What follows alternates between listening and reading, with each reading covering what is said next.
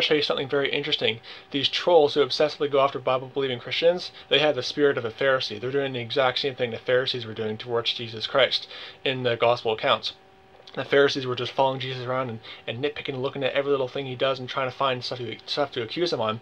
The exact same thing these trolls do. King's Table, Ed Fenninger, Max Bauer, these other guys. I'm going to show you they have the spirit of a Pharisee. So first, go to Luke chapter 11, verse 52 to 54. I've read this verse in another video, but I'll read it for you again. It says, "Woe unto you lawyers, for ye have taken away the key of knowledge, and entered not in yourselves, and them that were entering in ye hindered." But look at verse 53 and 54. "As he said these things unto them, the scribes and the Pharisees began to urge him vehemently, and to provoke him to speak of many things." Look at verse 54. "Lying in wait for him, and seeking to catch something out of his mouth, that they might accuse him." Another verse about this is Luke chapter 6, verse 5 to 7. Go there. Because you're going to see this theme of they're just looking at every little thing he does and trying to find little mistakes he makes to go after him. Luke chapter 6, verses 5 to 7. You see the same thing here. Luke chapter 6, verse 5 to 7. It says, "And he said unto them," this is Jesus speaking, "that the Son of Man is Lord also of the Sabbath." Verse 6. "And it came to pass also on another Sabbath, that he entered into the synagogue and taught, and there was a man whose right hand was withered.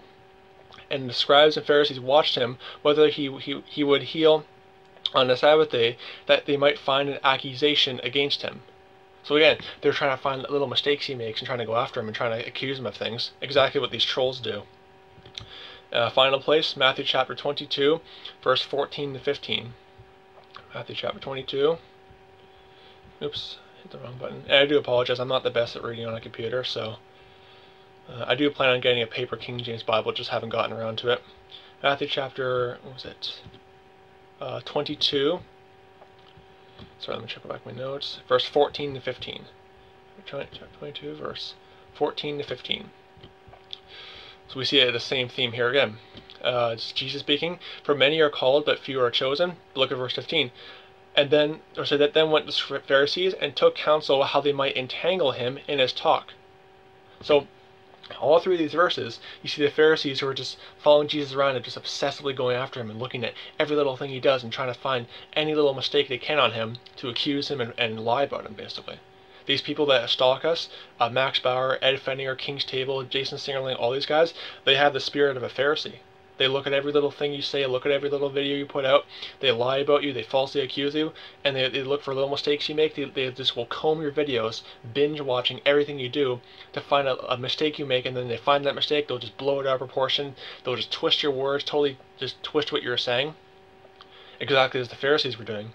You know, what was it, verse 15 says? "Then the Pharisees went and they took counsel how they might entangle him in his talk." They're trying to entangle you in your talk. They're Pharisees. They have the exact same spirit that a Pharisee has. So I had to get that out there because if you start making Christian videos, if you start preaching real biblical truth from the King James Bible, you start talking about and promoting things that the Word of God promotes and biblical doctrines, you're going to find these people who just obsessively go after you and just look at all your videos you put out. They're going to flock to your channel and just make their own videos about you and just stalk you, essentially. That's what it comes down to. And just remember, the Pharisees did the exact same thing to Jesus. So it's going to happen to you too. You're going to have people that just look at every little thing you do and just, you know, they're stalkers, they're Pharisees. They have the same spirit that a Pharisee had. So don't be deceived, and don't be discouraged when this kind of stuff happens to you. When you have these trolls that just obsessively stalk you, don't be discouraged, because again, they did the exact same thing to Jesus. So you're just going through what Jesus went through. So don't be discouraged, don't be deceived. God bless you. Goodbye.